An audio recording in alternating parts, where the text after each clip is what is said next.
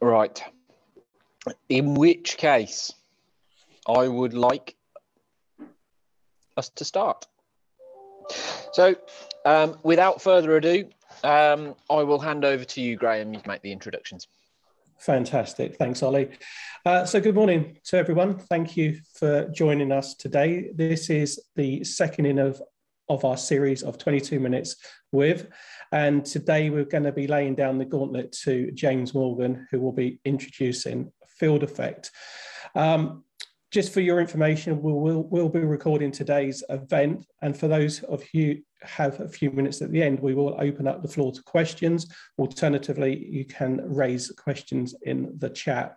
After the event, we'll also be sending out a short survey, and we would be grateful if that could be completed and returned to us at your convenience.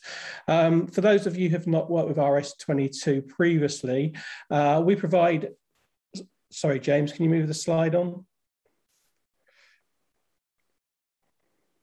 I think it's just on you to talk about this, Graham, before we go to the next bit. No problems. Okay, so for those of you who haven't worked with RS22 previously, we're a cybersecurity reseller. We're based in the West Midlands, and we provide a number of security services, and we partner with emerging technologies, people like Field Effect, for instance. We pride ourselves on our 100% SLA rate, which forms part of our ethos of putting humans before technologies.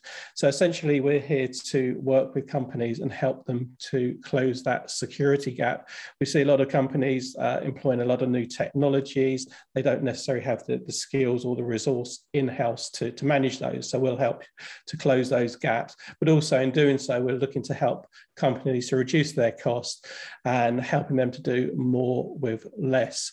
So that's just a very quick overview of who we are as RS22. But in the essence of time, what I'd like to do is now hand over to James, who's going to present Field Effect. So James, the floor is yours. Thank you. Thanks, Graham. Welcome everybody this morning. I should just say we are on an auspicious day. Today is both the 22nd of the 2nd, 2022. It is both a palindrome and an ambigram. Now, Oliver and Graham did ask me whether we could do this at 2200 hours as well, so we could kind of keep the theme, but we didn't really think it may have the level of attendance we wanted, asking organizations to join at 10 p.m. Local time. So in the interest of kind of keeping it on there, we're going to 11 o'clock rather than doing it at 2200 hours, but really appreciate everybody's attendance today. So as Graham said, Field Effect. Now it's a name I'm hoping that more people are starting to hear about. One of the fun and games about Field Effect in terms of launching into the international market was that we launched during the first lockdown. So the sort of events and promotional activities that we would typically have done were somewhat constrained by the wonderful coronavirus. Anyway, so Field Effect. Really, we've looked at how cybersecurity sits today, and we've looked at how we can not necessarily fix, because I think there are a number of issues in relation to just trying to fix something. Instead, what we've looked to do is how we could reimagine the cybersecurity landscape for the interests of the modern day clients. Organizations representing from those sort of smaller organizations in the SMB space through to larger enterprises. Typically, there is a commonality in relation to some of the challenges they have, but it's a case of how we can address those sort of challenges in a way that is de-jargoned, so doesn't really have a requirement to have PhD level individuals within those organizations, and presenting those sort of data points in a very easy to understand and easy to consume way. Now, managed detection and response, managed threat hunting and response, managed extended detection and response, all of these are terms that you may have come across. So I thought it would be quite useful just to give a high-level overview as to some of these sort of terms. It is a bit of a mouthful. Managed detection and response, extended detection and response, endpoint detection and response, all of these have a commonality in relation to it is the outsourcing of your risk to a third-party organization. You are empowering that organization to perform that service for you, where you may not necessarily have either the skills internally, the resource internally, or you just want to, as I say, have that off of your plate. You've got enough to do without having to think about how we can do this straight, how you can redo this now. Now, for us, managed detection and response starts with visibility. Organizations, their environments, the levels of complexity that currently exist there is growing. And that's purely because organizations are looking at their environments and how they can now take advantage of cost optimization measures. Some of those may be in the cloud. Some of those may be looking at devices and how they can incorporate BYOD policies. Some of those may well be how we can close the resourcing gap that we currently have. But where did we come from with all of this? Now, fundamentally, we started with AV and a firewall. We were instructed, we were told that we needed to keep our preventative tooling at a sort of a certain level. And the analogy here is, as you say, we lock our doors when we leave in the morning. We make certain the windows are there. We do the obvious things. We do the sort of day-to-day common sense pieces. We stop our homes from being opportunistically taken advantage of by individuals who are out to really do harm. As we progressed, though, more and more sort of areas came to our attention that the AV and the firewall didn't address. Our environments became more complicated purely because the attack surfaces that we needed to deal with themselves started to come to our attention. And what did we do? Invariably, we looked at these and we deployed more technology to solve this. We looked at how we could deal with Internet of Things. We looked at how we could deal with the network, where we weren't necessarily able to deploy an endpoint agent, for instance, onto these sort of devices, a printer, for instance. We looked at how it is that we could get to grips with all these different sort of vulnerabilities that were present in these applications that we were leveraging to do our day-to-day business operations. We looked at then how we could re-architect our environments to better optimize. And invariably, this then became a bit of a mouthful, a bit of a problem. It didn't give us the outcome that actually we thought about. Different point solutions being put together, none of them really ever played nicely. You ended up having this sort of Frankenstein's monster of an approach when it came to security in our organizations. That itself came with huge amounts of cost. We needed to ensure that every individual component was licensed in the right sort of way, was purchased. We needed to depreciate assets. The costs just kept on adding up. And invariably, along with cost comes with complexity. None of these solutions were ever designed to play nicely with each other. They were point solutions to solve point problems. And the onus was always put on yourselves to deal with that sort of complexity, to create some sort of harmonious ecosystem where individual tools played nicely. And then once we kind of got to that sort of point, which in itself was quite a gargantuan challenge, we had to think about the ongoing maintenance of these. How do we make certain that if we have to take downtime on one solution or service, it doesn't impact downstream? How do we fit everything together so that when we perform updates, the output from these sort of tools is still in the same way? We may have invested in a SIEM platform, which aggregated all the sort of secondhand information that was output from these services and these devices, but it itself was reliant on you again to ensure that you were parsing the data in the right way, that it was in this sort of unified format. And invariably, it's like having 10 different people speaking 10 different languages in the same room, and then you're sort of trying to understand what everything is saying. Quite a challenge in itself. And the final piece on this one was very much on the resourcing. So I've then got all these sort of tools. I've created this sort of harmonious ecosystem. I've made certain that it's in alignment with any sort of change control schedule, that everything works nicely. But now I've got to find the people to actually operate it. And in this sort of environment, these sort of individuals are not a resource that is easy to come by. They are scarce, and invariably they are greatly in demand. And for SMB organizations, for corporate mid-market organizations, even for quite a few enterprise organizations, retaining these individuals is a massive, massive challenge. They constantly get people phoning them up, offering them greater remuneration packages. And to then retain those individuals, it breaks compensation plans. So that all being said, and it does sound like I've kind of created a sort of like this worst case scenario here. What if we could reimagine things? What if we could actually take everything back to a point where we hadn't deployed any technology? What is the outcome that we really want here?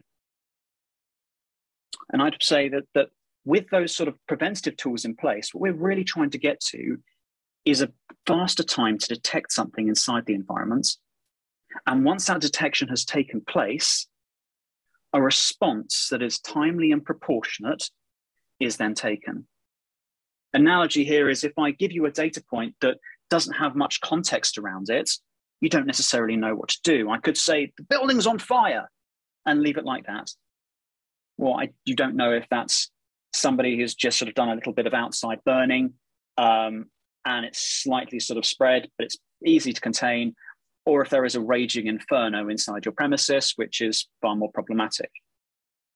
Without a sort of context, it's very difficult to ascertain what the action that I should do.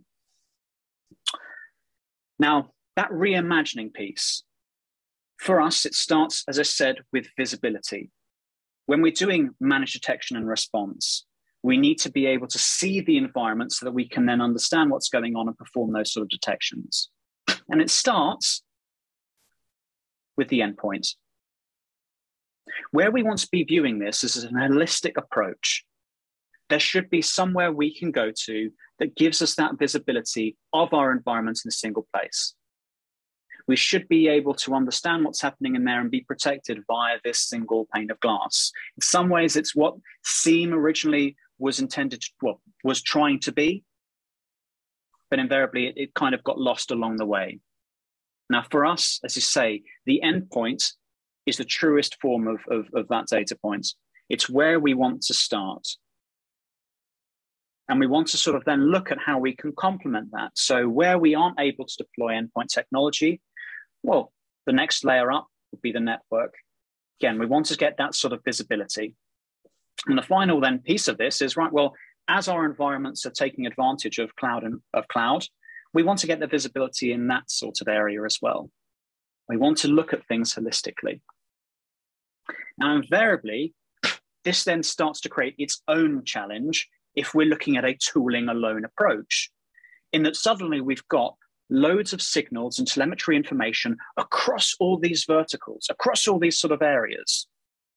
And how are we going to be presenting it in such a way that doesn't then overwhelm our organizations? And this then is where we take on a layer of service. Looking at the environment, as I say, holistically, we've got our endpoints, we've got our network, and we've got cloud. It isn't, though, just a case of deploying tooling. Tooling is a great way to support the work that the humans do. And the humans, from a field effect perspective, are ones where our knowledge and expertise has been kind of born out of the government experience that we have. Field Effect itself as an organization was founded by individuals who were working with the Five Eyes, who are working with governments, who are working with three-letter agencies. The individuals that we have here understand what good and bad looks like, understand, most importantly, areas in the gray. Their backgrounds are typically defending against nation states, which one would argue in today's climate has never been greater. These sort of individuals understand good and bad, understand the gray, and most importantly, are able to apply their experience to then showcasing these data points to our clients. Now, we're doing that in such a way that then simplifies things. It's not good for an SMB organization if the output they get from a service is full of jargon, is full of complex sort of terms that they may not know what to do and how to consume them. So for us, it's key that we need to see this and deliver these sort of data points, these sort of detections, to our clients, but in a meaningful way. And then further to that, if they empower us to do something about it, that we can take a response action on their behalf. Again, it's managed detection and response. And that response action may be a case of we're seeing something happening inside the environment that means that we need to revoke someone's credentials. It may mean that we need to then take an action whereby we isolate a workstation or we isolate a server. It may well be that we actually see something that ransomware is trying to do something. We're seeing our endpoint and it's saying, well, hang on a second, I've got this executable here. I've got this program that's trying to do something that's actually, it's never really ever going to be a good thing. So for that sort of response, it may well be that we need to actually terminate the process. Again, there isn't a one size fits all here. It's all around servicing that client outcome, that faster mean time to detection and that faster mean time to response. And doing it in such a way that it doesn't overwhelm our clients with data. Fundamentally, this becomes a big data problem. And it's one how we need to make certain that we aren't delivering these sort of data points so that, yes, it's useful information, but there's too much of it. I'm giving you the needle, but it's no longer the needle in the haystack, it's the needle in the needle stack. I've just given you too much information. Now for us, this starts with, as I said, the endpoint. How we deliver our service is that we deploy that endpoint agent which sits on that endpoint. It's agnostic in terms of the operating system. Doesn't matter if it's a Windows box, if it's Linux, if it's Mac OS. We're working cross-platform. We're complementing that by understanding everything that's going on inside the environment on the wire, within the network. And a third leg on all of this is within the cloud. Again, there are a variety of different mechanisms on which you can get visibility in those cloud environments. And for us, again, it's understanding what it is the client is looking to achieve, how best we can deliver that through the monitoring and through the service that we deliver to our clients. And when we've got those sort of data points there, delivering them in an actionable way so that we become an extension of our clients and their security stack. We become that sort of partner for your organizations. Now, conscious I've whizzed through that in a very, very short period of time, primarily as again, wants to leave some time through for questions, wants to leave some time here to go through and answer any sort of areas of interest. But Graham, if I can pass across to you, and we can then open up the floor for further conversations and questions. Thanks, James. There was one question posted earlier on in the chat saying they looked at a unified approach, but they'd had a lot of trouble managing the information that was coming through, and they were asking how Field Effect does that differently. And I think you've touched on that with the human factor, which ties into RS22. But did you just want to quickly recap on how important that is to people that Field Effect work with? Absolutely. So when people have typically tried to do this before and they've either leveraged tooling themselves and built out that sort of stack, or they've engaged with, say, an MSSP or an outsourced provider, typically the feedback that we have is that the approach is too noisy. They're getting too much information back through, and they're not experienced enough to know what they should be doing, where they should be focusing on. So for us, again, this is where the human layer comes in, and this is of absolute utmost importance. Tooling itself can get us a certain way. And then you can have elements of that tooling that, for instance, leverage artificial intelligence, leverage machine learning. Fundamentally, it's scripts that are run in order to then bring out more relevant data points. Now, it's that information that then needs to be better understood by an analyst. And then the analyst make the determination based on their experience as to whether this is something that the client needs to be aware of, whether this is something that they need to take an action on their client's behalf, etc. It may well be that there's a load of activity happening in terms of what I would term the background noise and background radiation. You don't need to know if somebody is, quote unquote, knocking at your front door if they're unable to get in. However, if they do get in, if they start to then do things, absolutely you need to be aware of that. And you need to be aware of the actions that need to be taken. Again, thinking about this in terms of layers from a building perspective, let's say they've got through the first set of doors, but then they're in the turnstile and they still need that pass to get through. Well, in that instance, it may well be that the security guard comes up to them and says, "I'm sorry, sir, you should be going, you shouldn't be here." And that would be an effect of a potential revoking of credentials, because they see somebody coming in via that sort of door pass, but they don't recognize their actual face. It's like, well, hang on a second, you've leveraged Tom's pass to get in, you're not Tom. Thank you and goodbye, sir. But it needs to be done. Again, these sort of data points need to be given to client organizations that aren't replete with jargon. If I say, okay, you're using SMB v1 inside your organization, that's a big problem. And it's an organization of, say, 50 to 100 individuals. They may have one IT specialist who understands that, and that individual is away on holiday. Then the individual they've asked to take ownership of this, they don't understand what that means. SMB v1, is that good? Is one the best?